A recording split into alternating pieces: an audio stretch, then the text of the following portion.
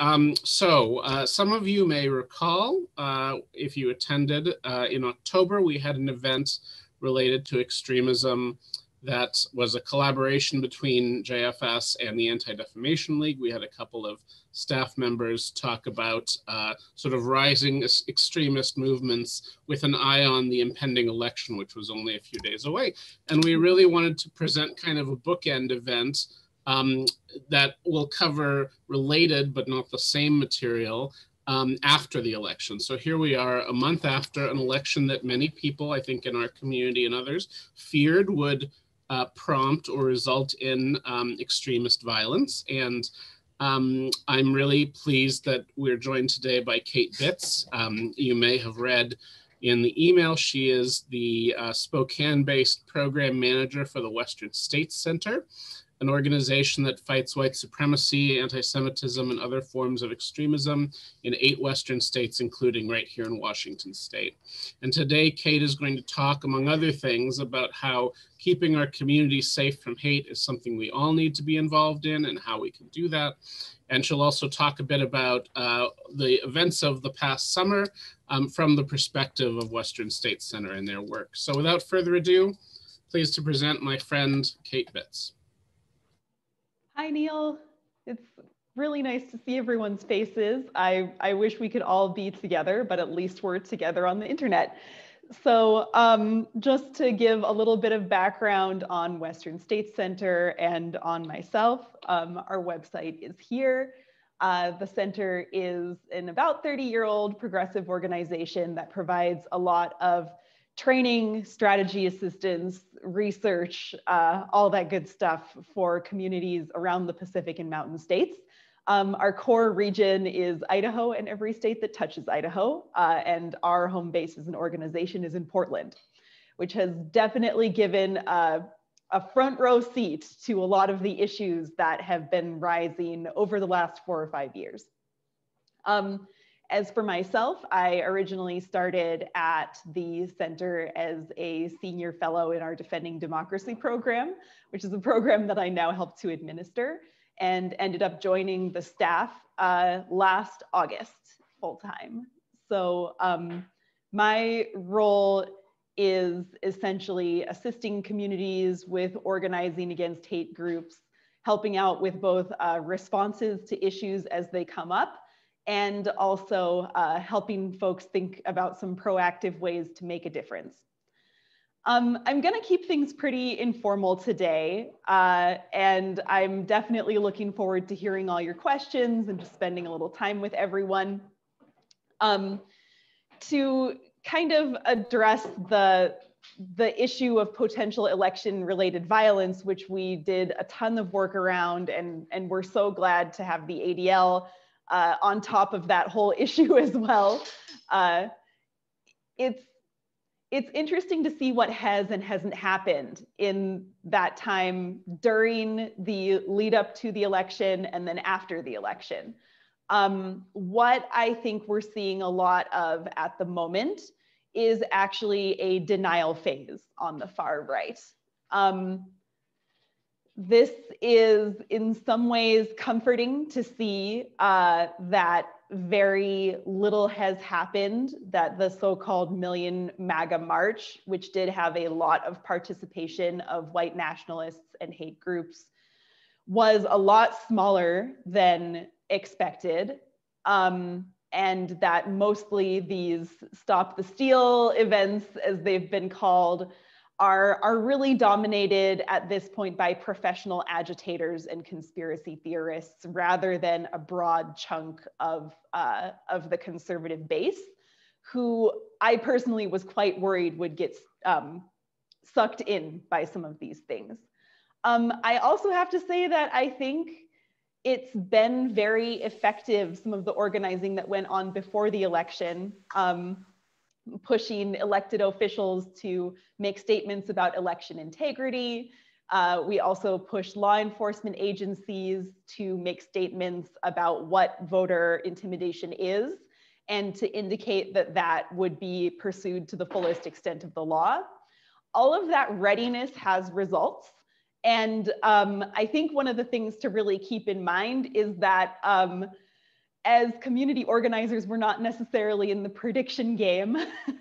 What we're doing is trying to influence results. And I do believe that voter intimidation was not as widespread as many feared it would be because a lot of proactive steps were taken, not necessarily because there were no plans for it in advance. We know that there were some plans in advance to be monitoring ballot boxes and engaging in other forms of voter intimidation. And part of the reason why that likely didn't happen was because it was reported on and pursued by authorities. One of my favorite indicators of this was actually, did anyone see the state-by-state fact sheets on voter intimidation that were put out by Georgetown Law and the Institute for Constitutional Advocacy and Protection? They did a great state-by-state wrap-up on this, and I'll have to grab that and put it in the chat for you. A 3%er umbrella organization, for those who don't know, 3%ers are like loosely organized paramilitary groups. And all of these umbrella organizations tend to constantly be in a little bit of conflict with each other about who is the most authentic patriot and things like that. Anyway, one of these umbrella groups put out a statement rescinding a stand down order that they had issued for their members. So saying, yes, you should be out and about around the election. However, they also linked to the Georgetown Law fact sheet and said, this is what voter intimidation is. Definitely don't do that because it's illegal. So when you've even got the far right linking to materials on what not to do in order to stay on the right side of the law, that's usually a pretty good indicator that your message is permeating everywhere and that people really do feel that, that there's a lot of pressure on them to act appropriately in the moment. I do have to pat everyone on the back a little bit for all of those efforts in the lead up to the election. Yeah, and I think that leads into probably what is my main point today, which is that it's incredibly important in this time, and especially when we're not dealing with an overt and urgent crisis. It's really on each of us as community members to take a look at what we can all do to make a difference. So I wanted to give a quick shout out to some of the work that people are doing here in Spokane, some of which I've been more involved with, some of which I've been less involved with, because we are a region that does see a lot of hate activity. It's been that way for a long time, and we don't really have reasons to think that that won't continue into the future. So one example of how it is incredibly important for people to take responsibility for the climate in our own communities and think about what we can do. When I take a look back over the past couple of years, I definitely think of all of the organizing that went into getting Matt Shea to not have another run for state legislature. And members of the Jewish community in the Spokane area have played so many key roles in that I struggle to sum it up. But one of the proudest moments, I think, was getting a group that included Neil and might include someone else on this call, I'm not sure, to put out an op-ed which addressed his history of pushing discriminatory narratives, flirting with anti-Semitic tropes, and even linking to a website that appeared to blame Israel for 9/11, really bringing out for our entire community how this is a pattern, how dangerous this is to have an elected official engaging in this kind of thing. And you know, I think really getting some results in terms of people understanding that what an elected official links to on their social media is not just a matter of someone being rude or crazy on Facebook. It's a matter of what kind of standards we're setting for our community and what kind of narratives we're putting out there into the world from a platform of power that a state legislator does have. Of course, after the anti-hate campaign is before the anti-hate campaign when it comes to elected officials in the 4th district. I do have to point out that 2 really strong Shea allies did get elected. One got reelected, one is newly in the state legislature. And this is something that we're going to have to continue monitoring, dealing with, and building power in the fourth to challenge that type of inappropriate behavior and discriminatory ideology. For another example, I would really like to point to what people in the neighborhood of West Central, where both Neil and I are based, are doing to deal with this rash of neo-Nazi flyers that have been out and about in the neighborhoods, and which I know many of you have probably received communication about from Temple Beth Shalom. These flyers are being circulated by a very small group of people, and because they are so inflammatory, personally, I see them more as an act of intimidation against marginalized people than as a good faith attempt to recruit people into this essentially skinhead gang. No one's going to take a look at a flyer that is really displaying Nazi symbolism, or almost nobody's going to look at something like that and say, I need to call their hotline, tell me more. I believe this is really more about letting people who would be targeted by this group know that they are around and they are active in our neighborhood. So it is very unsettling. A group came together around the West Central Development Group, which works on asset-based community development in the neighborhood, and is usually really focused on the bread and butter issues that we do have in this neighborhood that has a lot of poverty and other issues. But they realized that this really intersects with a lot of problems that we see in West Central. If young people are seeing this type of propaganda, you know, they may be vulnerable to recruitment. If young people of color see this on their parents' cars, they're definitely going to think, what kind of a neighborhood is this? Am I really safe and welcome here? And really question their role as community members. I think that's equally true of Jewish folks who live in West Central. So it was really important for everyone to put together a virtual rally that was held a couple months ago. There was an ad that was printed in the Inlander showing that the neighborhood stands for inclusion. And actually there was an insert in utility bills as well, addressing that this is the problem. And that was sent out to every person in West Central. So whoever was opening up their Vista bill that month actually got to see this statement of inclusion, which probably reached some people who may not have otherwise seen something like that in the Inlander or on the internet.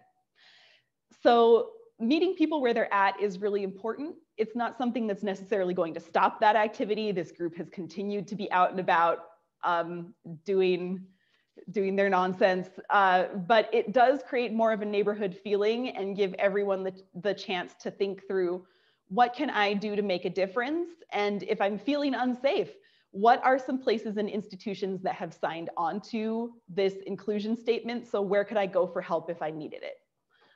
All of that is really meaningful. And I think we're heading into a period now where it's going to be very easy to sit back and imagine that with a new federal government coming in that has signaled that they are going to be taking far-right extremism and white supremacy seriously, it would be very easy to say, oh, okay, well, now the FBI is on it, right? Now our government is going to kick in and do all of this work for us. And as community members, we can take a back seat. The state is going to handle it. This is something that I'm very skeptical of for a couple of reasons. And one is that extremist activities do not always overlap with what is considered a crime. These flyers are actually a perfect example.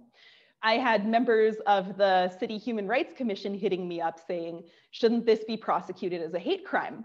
And from my heart, I would say, maybe yes, right? We know that this is an intimidating gesture. We know this is an incredibly nasty thing to put out in a very diverse neighborhood like West Central. However, having read through the Washington State hate crime statutes, I can definitely tell you, if this is not being put specifically on an individual's porch in order to intimidate that person as an individual, you can't prosecute a hate crime against an entire neighborhood. And rewriting the law to make that possible would really run into some potential First Amendment issues that we might not like in our own political activities.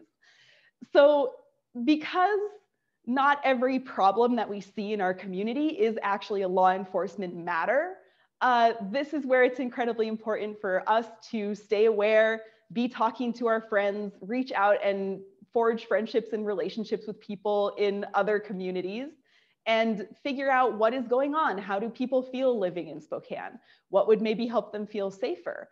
Are there policies, for example, that we can set in schools? Is there an opening for Spokane to create an Office of Civil Rights that can track these things even if they are not actually a matter for law enforcement investigation? How do we all come together to make our community a safer place? And that can be as simple as being a good neighbor rather than assuming that federal agencies are going to take care of all of these things for us. One thing that I hope we've all learned in this really difficult time with the pandemic is that there are ways that we can build each other up, protect each other, and check in on each other as neighbors and as fellow Spokanites that are really things that that no official body can achieve in the way that we can do that for each other. So a lot of my work with the center is around taking care of those same sorts of issues as it relates to hate and extremism. Thank you very much, Kate. I appreciate kind of getting the overview of the center's work here and of your work here specifically. I'm wondering if this would be a good time to invite any questions people may have about any of what you've talked about or related issues. Would this be a good moment for that? Yeah, definitely. Okay, well, I think, we have not an enormous crowd today, so why don't we let folks unmute and ask, and if it turns cacophonous, we can go back to using the chat, but I always like to hear people's voices if I can, so. For sure, go for it. Mary, go ahead. Kate, thank you for that presentation. You're so well spoken. We really appreciate it. The examples you gave, like in West Central, is all about intimidation. What I'm wondering about is, we've heard on a national level about QAnon. Is that something that we're hearing about in our area, locally or anything like that? Yeah, and I think in two ways. So one way is that there are certainly QAnon believers who live in our community. So personally, I definitely walk around and drive around with an eye for what kind of stickers do people have on their cars, what sort of graffiti is popping up on the streets. And I've certainly seen some QAnon symbolism and messaging showing up around the area. Does everyone know what QAnon is? Yeah, let me see if I can find a good explanation of this. Actually, I can link you one. So QAnon is basically a conspiracy theory that posits that, I guess you might say broadly, like elites, government, entertainment, and financial elites are all involved in a conspiracy to harm children. In some ways that are pretty described in a pretty Baroque way, I guess you might say. So, giant conspiracies, flying children around for the purpose of abusing them, massive secret basements and things like this where children are supposedly being held. This obviously doesn't really have a basis in reality, but some of you are probably already thinking about how it mirrors conspiracy theories that have targeted Jewish people and communities for a very long time. And there's a good article that I will try and find you here relating to how this recycles things like blood libel, even if these groups aren't explicitly talking about this as some kind of quote unquote Jewish conspiracy. They are often positing that Jewish individuals like George Soros are involved in it, if that makes sense. So I guess that would be my very quick QAnon overview.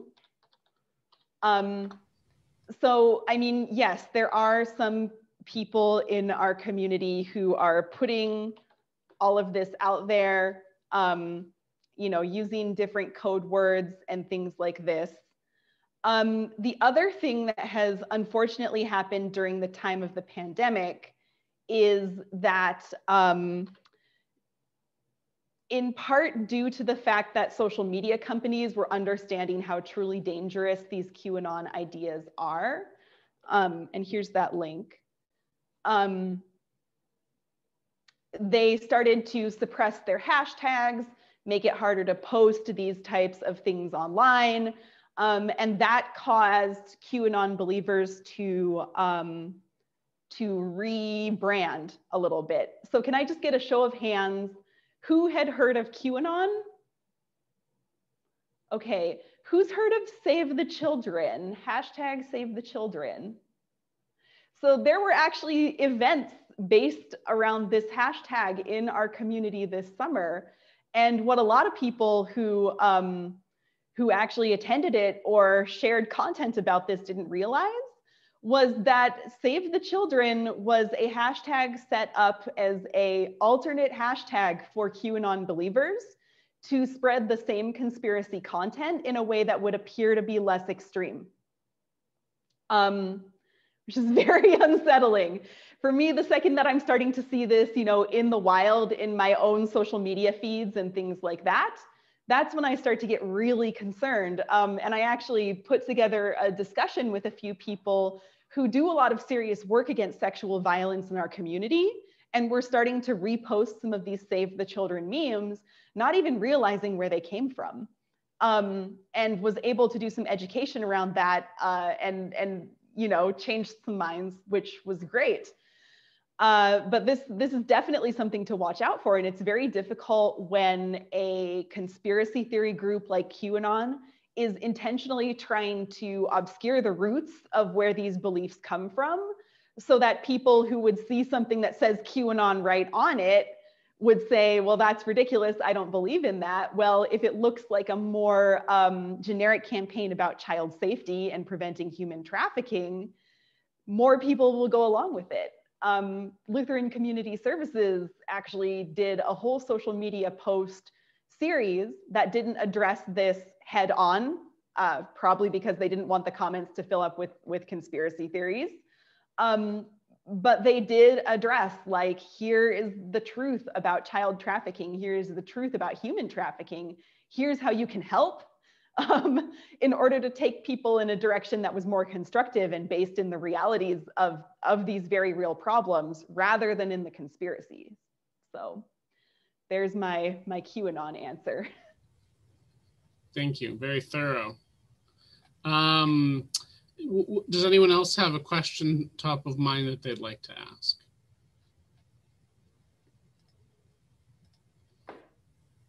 Okay, well, I actually wanted to know something, and if it's all right, I'll ask you that now.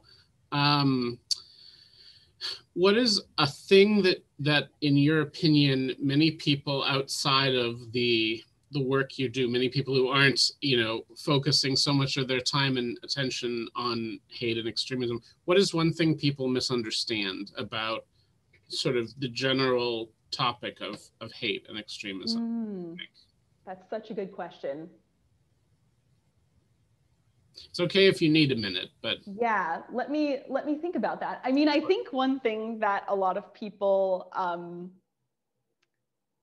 don't necessarily understand from the beginning is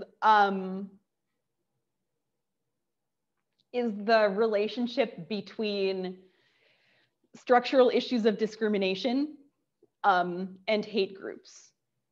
So, for example, I think a lot of people were extremely shocked by the rise of the alt-right around 2014 to 2016, because it seemed like all of this was just coming out of nowhere. That was a really common sentiment that I heard around the time of Unite the Right in Charlottesville and things like this. People just did not understand where were all of these young people coming from who appeared to be really, highly invested in white nationalism and even neo-Nazi beliefs, right? Why are people willing to kill for this? Where did it all come from? Did it come out of nowhere? Maybe, David Bowie died in 2016 and that just sent the world spinning in a different direction. Like, it just appeared to be something that didn't have any context to it. But the fact is that these groups had been organizing for a very long time online in spaces that most people, understandably did not understand or realize that this was happening.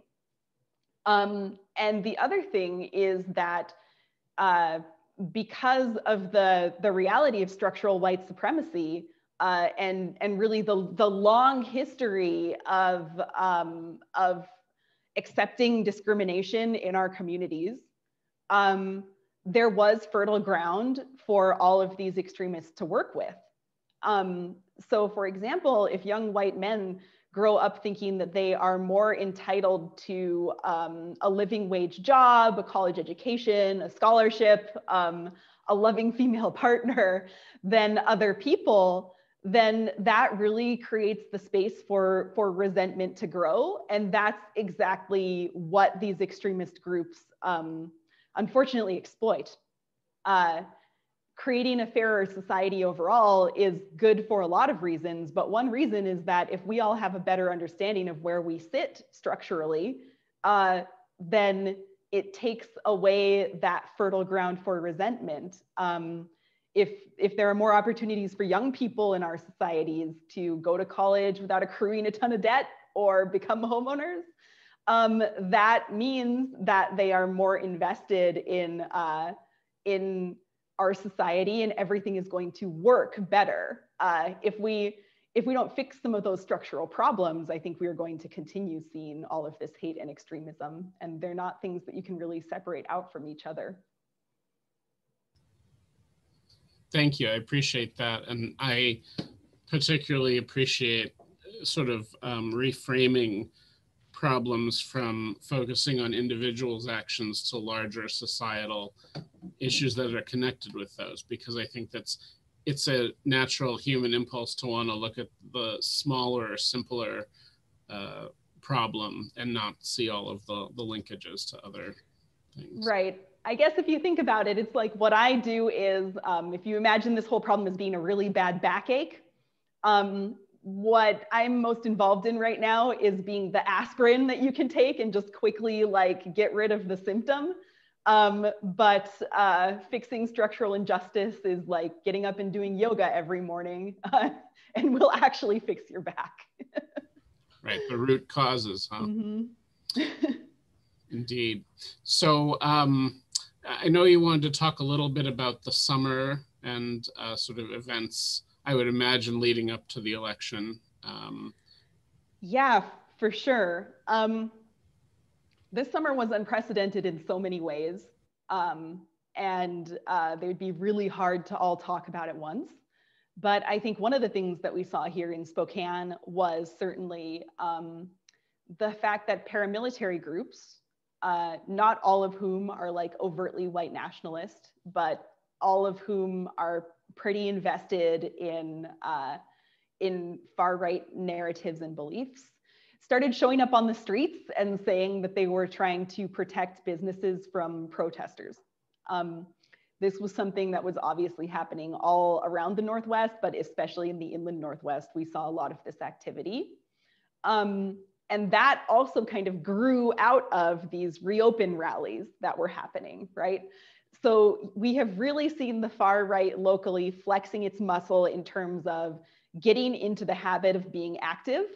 And I think, as all of us know who've ever organized with any type of community group, that's a way of building capacity and getting ready for the next thing, whatever that might be. So we definitely saw a lot of that happening. A lot of that was accompanied with rumors going around that the racial justice protests of the summer were all being arranged somewhere else. put together by maybe people in Portland or something like this. I don't know how many of you saw things going around about like buses or flights coming to Spokane or from Spokane to Coeur d'Alene, which were allegedly filled with rioters. All of this was obviously pretty nonsensical, right? But it did get people activated. And that was one worrisome development for sure, leading up to the election. I also think that really prepared the ground for some of these beliefs and claims that are coming up around the idea that the election was not legitimate. And that's one of the things that I'm watching really closely right now, is really how many people are going along with these ideas and what might that motivate them to do in the future.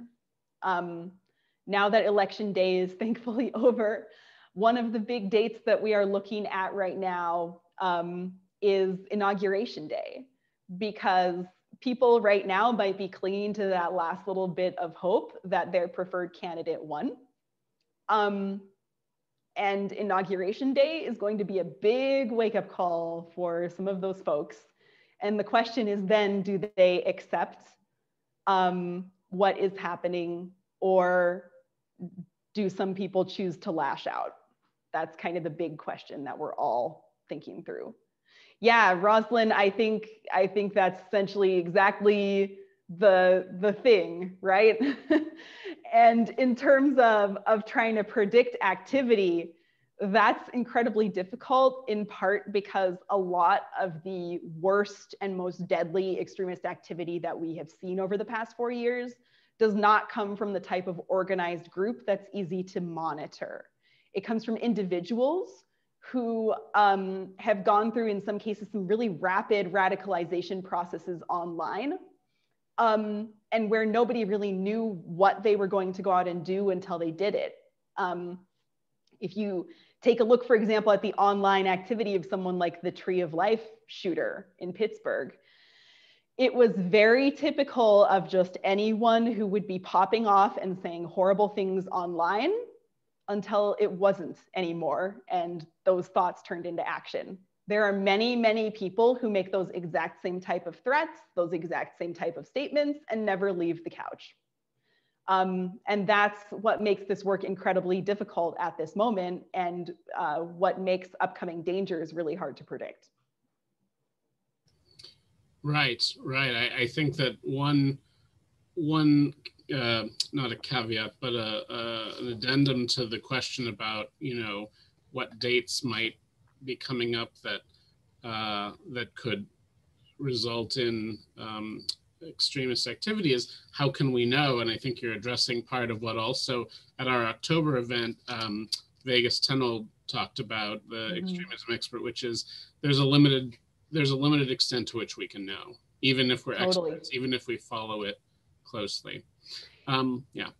Yeah, there are also dates that just have way more relevance on the extremist calendar, so to speak, than they do on ours. I mean, April 19th, April 20th being a perfect example of something that is associated in patriot movements with Paul Revere's Ride, in neo-Nazi movements with Adolf Hitler's birthday. Of course, this was around when the Columbine school shooting happened. It's also when Timothy McVeigh committed the Oklahoma City bombing, which of course is no guarantee that anything will happen any April.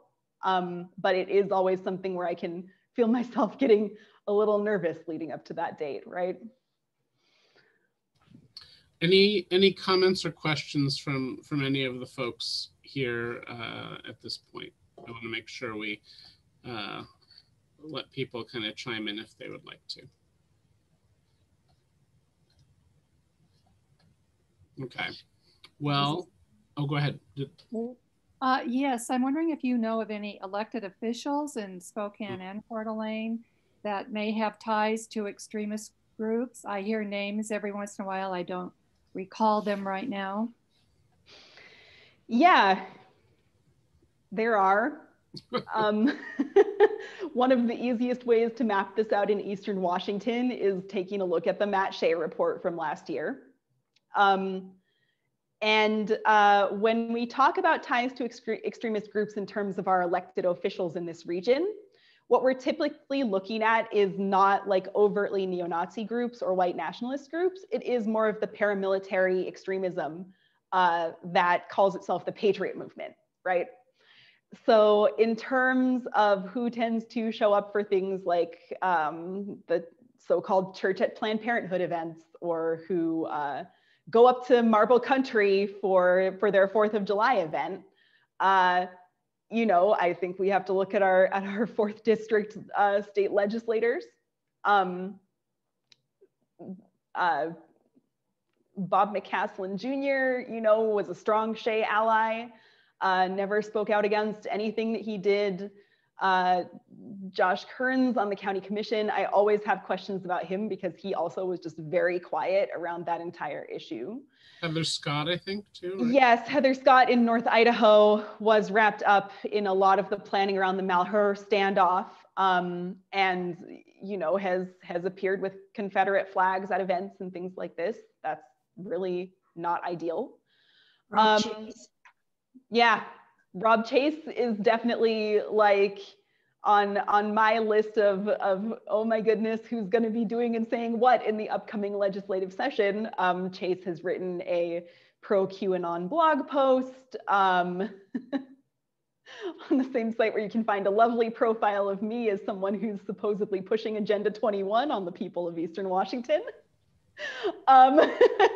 And you know, he's jumped on every possible conspiracy theory, from 5G being somehow harmful to, you know, agitating to attempt to prevent transgender people from using the bathroom that's most appropriate for them.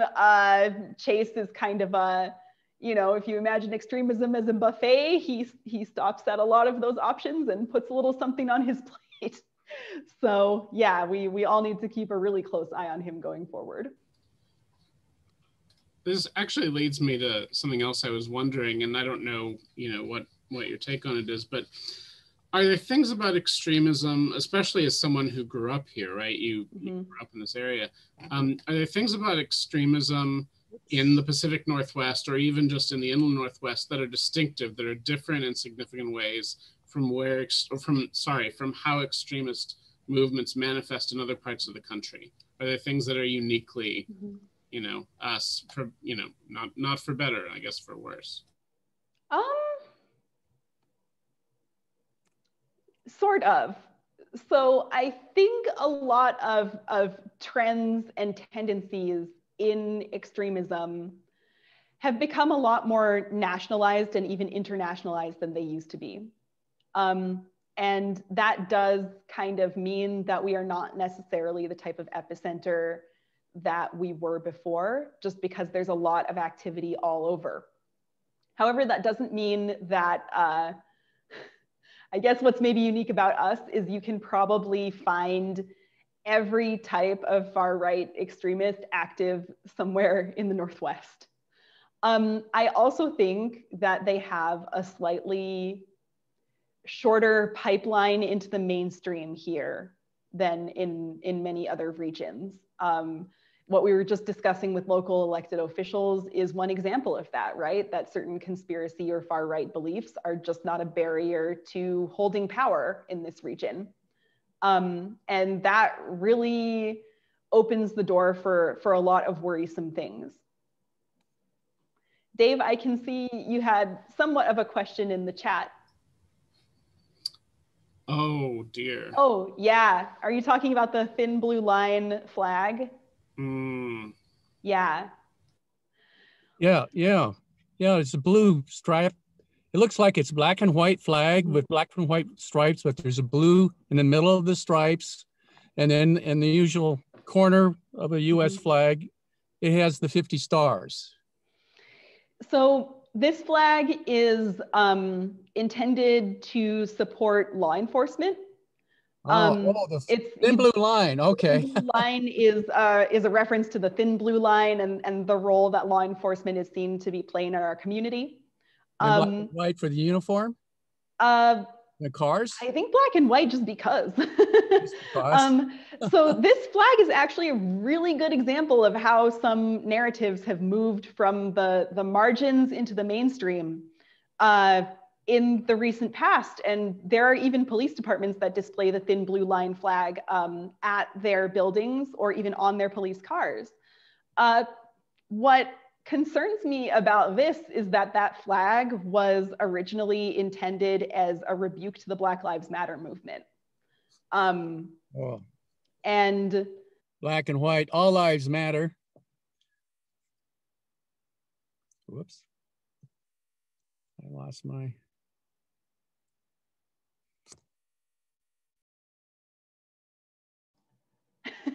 Wow, rude. Muted by the host. I think this is really hard to address, the Blue Lives Matter flag, because a lot of people don't think of it as being anti-Black Lives Matter or being racist or discriminatory in any way, because it's framed as a positive way of supporting law enforcement. And this makes discussions about it incredibly difficult because it's hard to impute any particular motive to people who are displaying it. However, it did not come from a positive vantage point. And you know, it's one of those things that has been mainstreamed very rapidly and could probably use some pushback. But at this point, this pushback would have to be very careful and like very based in talking to people who you have a good relationship with and saying, look, do you know where this came from? Right? As opposed to, I saw this on a house, let's go protest or something. You know, we have to be much more cautious about it because a lot of people don't know much about it, really. Bill, I see your question in the chat. Oh, Bill's question, yeah. Yeah. I think that this is something that our current school board is getting pretty engaged around. And that would actually be a good place to do some outreach and ask what's being done. It also is like a constant worry that bringing certain things up, even to criticize them, can take students in that negative direction, right? And it's something that always needs to be happen with nuance. There is no one size fits all solution to some of these issues. We do also have at the center a toolkit for schools. We have not done a training specifically on that for Spokane Public Schools, but one of my current fellows that I'm supervising is working on that a little bit. And we have done a bunch of trainings late this year for educators on handling extremism in schools. The second part of Bill's question, or a comment, I guess, added on, was that he has the concern that perhaps discussing these issues could point students to sites that they might not otherwise know about. I don't know if that's something that is a concern for organizations like yours in putting together curricula.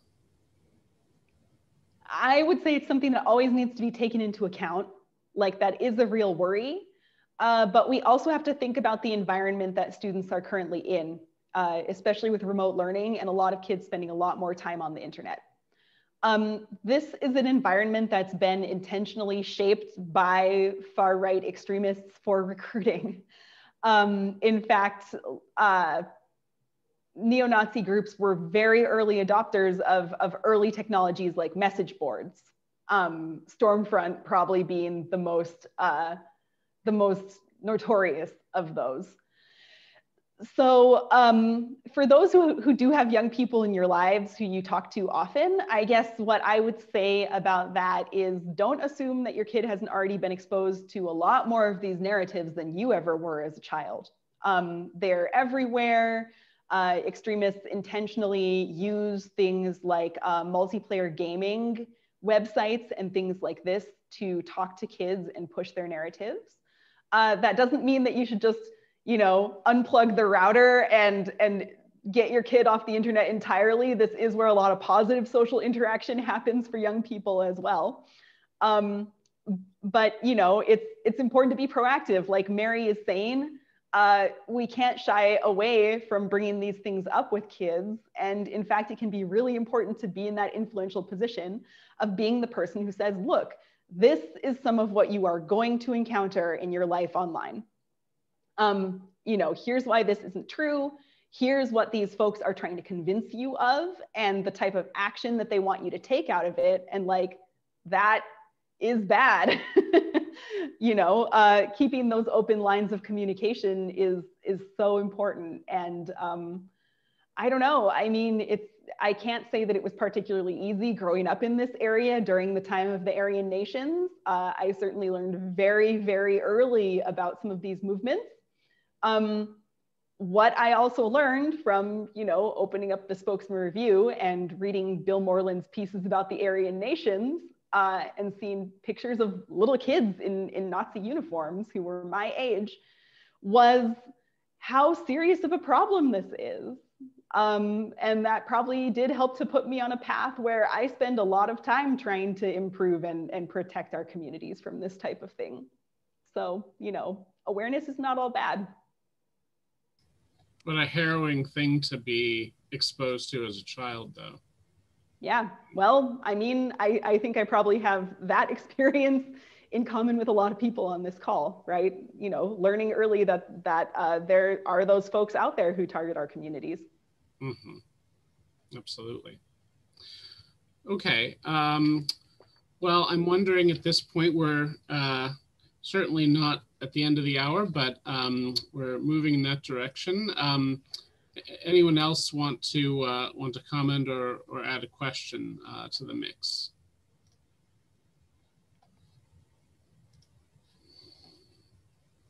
Okay. Well, Kate, do you think there's anything that that you haven't touched on that you want to add? So one conversation that I keep having in terms of just outreach to other communities and talking with organizers is this sense that people were very prepared for the election and prepared for potentially really bad things to happen around that time, and are now feeling almost a little bit silly about the fact that we've been very lucky so far. And some people are really wondering what to do in terms of our activist lives in a time that's a little bit quieter, you know? We've all gotten used to, I think, the adrenaline and the urgency of constantly responding to things. And maybe we don't really know what to do when that feeling is dissipating a little bit. My suggestion for what to do is to go back and, you know, study, think about proactive ways to fight structural discrimination too. You know, really ask yourself what changes could be made to create more just and inclusive democracy. And rest. Like it's okay to take this time for reflection and just to realize that we've had an incredibly stressful and difficult time the past 5 years or so, maybe 6. Yeah, and just understand that capacity building is something that's always important, you know. Roslyn? I live in Michigan. Oh, nice. Yes, and under a whole lot of stress. I don't need to go into the details about our governor almost being kidnapped and murdered. Yeah. By extremist groups. But what I wanted to say in response to what you just said is that it is very clear from the 70+ million, I think it's up to 74 million, who voted for Trump, that the kinds of things that we hope don't happen are still there. The structural racism, anti-Semitism, anti-immigration, anti-LGBTQ, and on and on. I belong to a synagogue in the Detroit area that has as a major project something called, an organization called Detroit Jews for Justice. Mm-hmm. And we've actually been talking about this very thing recently in terms of relaxing a bit, but not too much and not too long, because there are so many issues in Detroit proper, which we deal with in terms of food insecurity and lack of water and all kinds of things going on in Detroit, that we don't plan to rest anytime soon. And going forward, that's one of the reasons I asked the question about what to expect, mm-hmm. Perhaps after December 14th, after January 5th. One of the Republican candidates is a QAnon person. Mm. We know? Right. And Inauguration Day, yep. When it will become really clear that there's no turning back. But the what I call the evil forces that are not in keeping with the values and the missions we may hold are still at bay and are still there and will continue to be there. And so we will be fortunate in having a president and vice president and an extraordinary cabinet, if the Senate approves, that will go a long way to reverse, hopefully, some of the ills that we've seen in the last 4 years, but not all. Yep, absolutely, yeah. And I should definitely put my email address in the chat, but we're currently seeing a lot of communities deal with the fact that they now have conspiracy believers in office or who came quite close to ending up in office, and are just starting to put together some strategies that that people can use to counter that, so that hopefully other places don't end up with 10 years of that nonsense as we did in the 4th year, right? Yeah. Shirley, yeah, I see you've unmuted there. What would you like to add? I was just going to say that, you know, we all want to know how we could help. And I've been working extensively with the Democratic Party in Spokane, and a project that we're going to undertake come once Georgia thing is over. Right now we're writing postcards to Georgia, telling voters, please go out and vote for the good candidates who we support, is to look at Spokane, look at the precincts that really are red, and you can spot them. I mean, you can really pick them out, and then actually start a postcard writing campaign that goes on all the time, letting people know what they're supporting, because I don't think they know. I think there's a lot of ignorance. They see a name like Rob Chase and say, oh, Rob Chase, that's very familiar. He was a treasurer. I mean, he's a well-known name. I'll just vote for him. Well, if they know what this man really stands for, maybe they'll think twice about it. And so I think we just have to be continuous and not just wait till a month before elections to work on confronting the ignorance that is very present in our own community. And I feel in a little way we can do something. And so this is a little something that we're hoping to do. Yeah, I think that sounds really promising. You know, I work for a 501c3 and I'm on the clock. So my answer might seem a little roundabout on that, but I'd encourage you to also look at deep canvassing models, which I know our friends at United Vision for Idaho did a lot of work actually texting voters and using some really well thought out scripts from people's action to talk about some of those issues on a deeper level than you're able to, you know, if you're just knocking doors with really clear electoral goals coming up. So yeah, nice work on that for sure.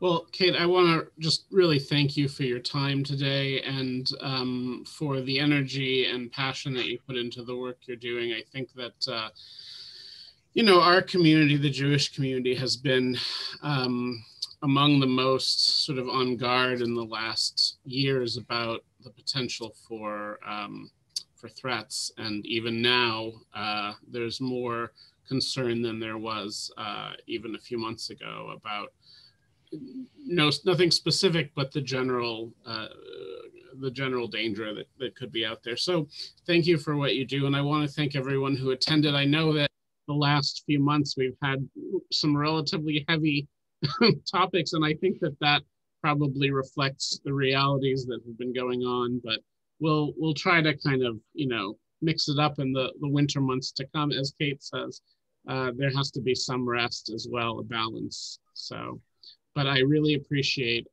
your time today.